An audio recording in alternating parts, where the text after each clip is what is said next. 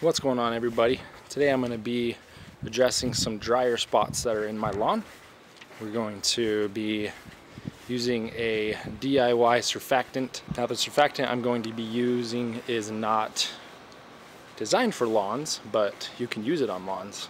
We're going to be using baby shampoo. Now you can use any type of soap as long as it is not an antibacterial or an antimicrobial soap or shampoo, because you don't want to kill off any of the bacteria or microbes, because that stuff is actually really good for your lawn. So make sure if you're deciding to use something different like Dawn or something, make sure that it doesn't have any antibacterial or antimicrobial elements in that.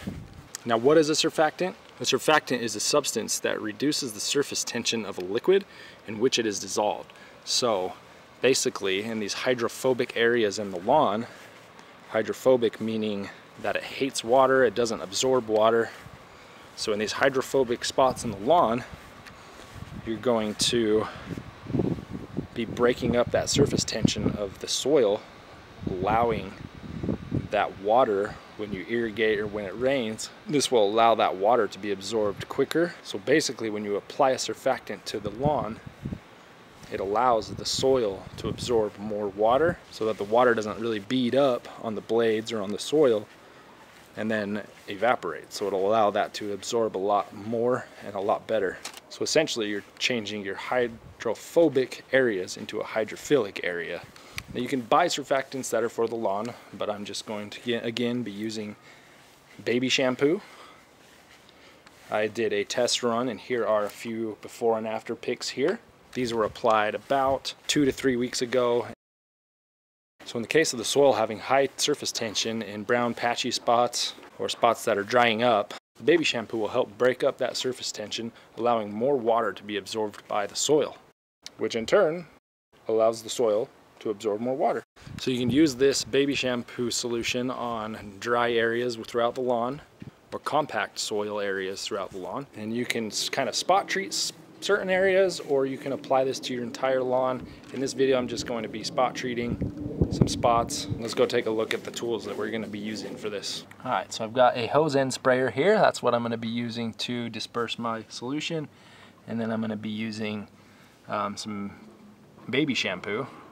This is just a Walmart brand, super inexpensive. I'm going to be applying 3 ounces per every 1,000 square feet. If you're going to be doing a full treatment, that is the rate which you're going to apply. And you can use a hose end sprayer, you can use a backpack sprayer, you can use a pump sprayer, anything to disperse that. In my case, I'm using the hose end sprayer. Let's go ahead and get that filled up.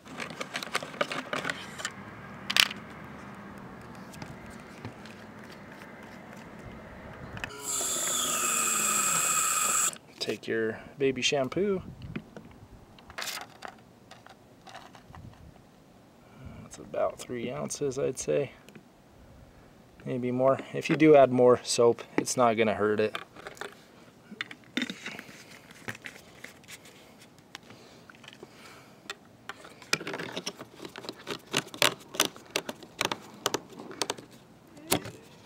Shake it up a little bit. Alright, so I'll take that, fill, twist her on. Alright, so you can see kind of all through here, we've got just right along my edges, those are suffering. There's a spot right here, suffering. Up in this corner, struggling a little. Back over here, struggling a little bit again. And then right through here is having a hard time. Look how hazy the sky is. Usually that mountain's as clear as day. That mountain's looking hazy. The whole sky looks like it's overcast. It's not. It's definitely smoke from wildfires.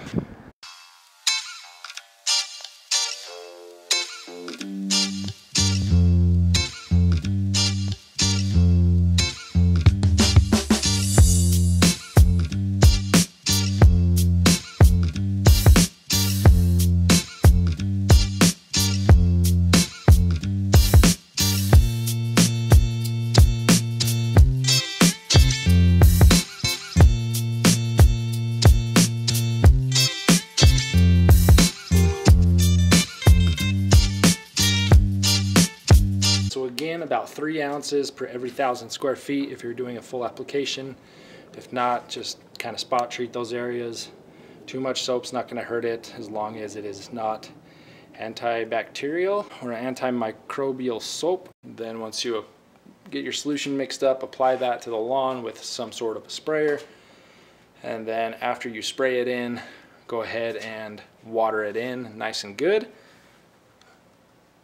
If you're doing a full application to the lawn, go ahead and run your irrigation system or however you plan on watering your lawn.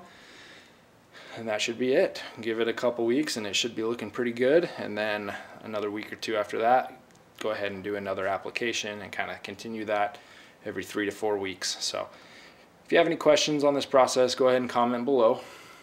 If you found this video helpful, go ahead and hit the subscribe button. Thanks for watching. Take care.